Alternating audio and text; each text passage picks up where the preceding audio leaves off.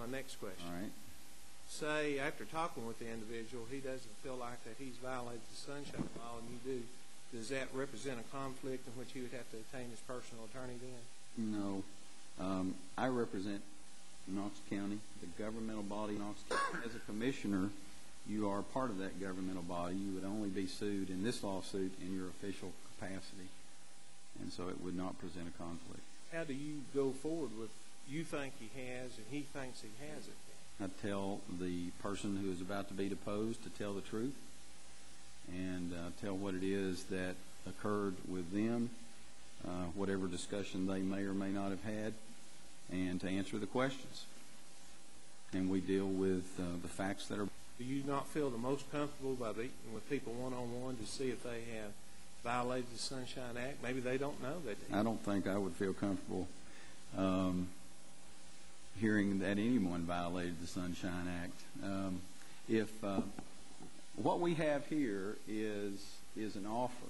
We have an offer from the you one-on-one to answer that part of your question, certainly.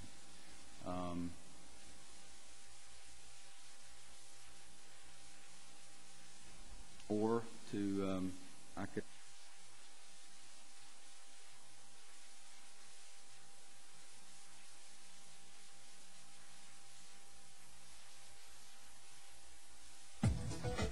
They do make reference to that in their letter. Mr. Law Director, I'll get to you, Commissioner Pinks, in just a second. If we were to, let's say, go along with this offer, how do you think it would affect the Monsieur lawsuit? Well, it, in all likelihood, would resolve the Meetings Act questions, because that's the purpose of a redo. He has other causes of action in his lawsuit, which they are against the 12 new office holders to be removed from office. I don't know why that is necessary, because if there is an Open Meetings Act violation of sufficient magnitude to void the entirety of the appointment process of January 31, then those persons would not be holding office anyway.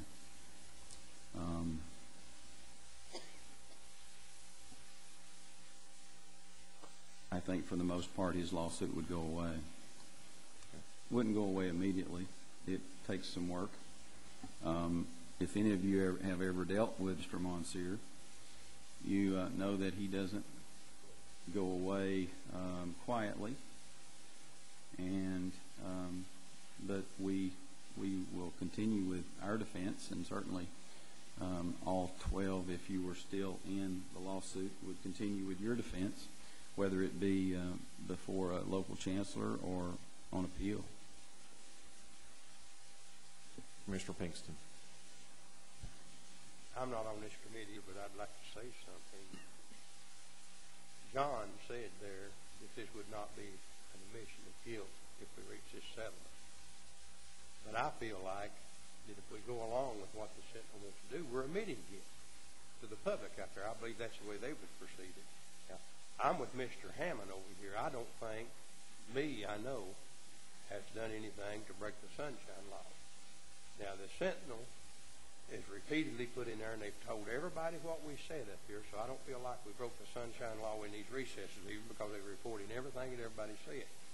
But they have not named any commissioners, but they have said that several commissioners have omitted these meetings. Why don't they name them? Why are they not out there? They've talked about every one of us like we're dogs, like we're the biggest crooks in Knoxville, which we may be. I don't know that. But why don't they not name these people? Why did they not show us some evidence, like Mr. Hammond says, that we broke the law? Why should we settle on something that we think we're innocent of? Now, will they not have to come forward with you, John, in this lawsuit and tell you who these commissioners were that are meeting these meetings? As I've said, we will certainly conduct our own discovery, which would include asking for depositions of their reporters. Their reporters have certain privileges that, as reporters for the press, we would probably litigate those. Well, if anybody did break the Sunshine Law, these commissioners, whichever ones they were, 2 or 3, would that not just affect their votes the way they voted? They may not even voted for or against these people, or we could still throw their vote out and these people still may be in office. Why should we, as a commission, be held responsible for what we did in good faith? I'm for fighting the lawsuit, and Lord knows I hate to waste any taxpayer's money, especially at this time. But personally, I feel like that they're calling everybody here a crook, and they're trying to control what we did by intimidating us up here and wanting their way. Now, that's the way I feel about the newspaper and the news media, and they've attacked our families. They've attacked every one of us, I feel like. And I feel like that Mr. Jordan over here, he's been unjustly attacked. I didn't know what he had did, and I don't believe any other commissioner here did, but he done it when he was a juvenile. Well, they keep throwing this drug. I'm sorry, Mr. Jordan, about you selling drugs when you were a juvenile. Now, we appointed him. We didn't know it. But even if we did appoint him for that, knowing that, what's the difference in them recommendation on a person that was an adult that was sentenced to the penitentiary for selling drugs? That's the same thing in the vote, too. Yeah. I don't know. Maybe, and just maybe, this thing may be a little bit racially motivated where Mr. Jordan comes in. I don't know. I'm not saying that, but it really stinks to me if they would support a gentleman twice that was sentenced to the penitentiary for selling drugs when he was an adult and then crucify a juvenile. And I guess like I say, I'm not on this committee, but I'm for fighting it, and that's just the way I feel. Mr. Law Director, if the courts or whoever, say, found a violation, let's say by 2 commissioners on one particular vote, would it simply just null their votes, or would it null the whole appointment? In my opinion, I believe it would only affect the appointment of whoever it was that they were. That one appointment. So even if someone was unanimously appointed and there was only 2 of them that violated the Sunshine Law, it would still null the remainder of the votes.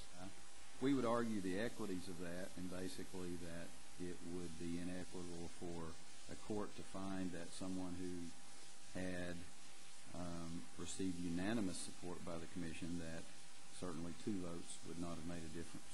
We would argue that. How successfully? I will have to see what the chancellor says if that comes to that. Okay. Mr. Ballard, did you have any? In Chancery Court, is it the plaintiffs go first and they got to prove every element of the claim? That is still the law. There is a bill that has been pending since last year in the state legislature to shift the burden of proof to officials that are in office. Basically, if there is an allegation, that the burden of proof would shift to you to prove that you did not violate the act. As it stands now, the News Sentinel, their attorney, and then in the other case, they have to prove by preponderance of the evidence that there was a violation. But you'd still have, generally, all the depositions would have to be taken before you can move for a motion for summary judgment or a directed verdict. Can you get a directed verdict in? A directed verdict, that's when you're at trial. But for motions for summary judgment, there's some discussion about motions being filed. Motions may be filed soon without depositions being taken. I mean, there are certainly mechanisms in place where persons can sign and you can file affidavits in support of your position. And there's arguments to be made that should end the discovery, but it'll be up to a chancellor to decide whether discovery ends there, or if you're in for a penny, you're in for a pound, and you are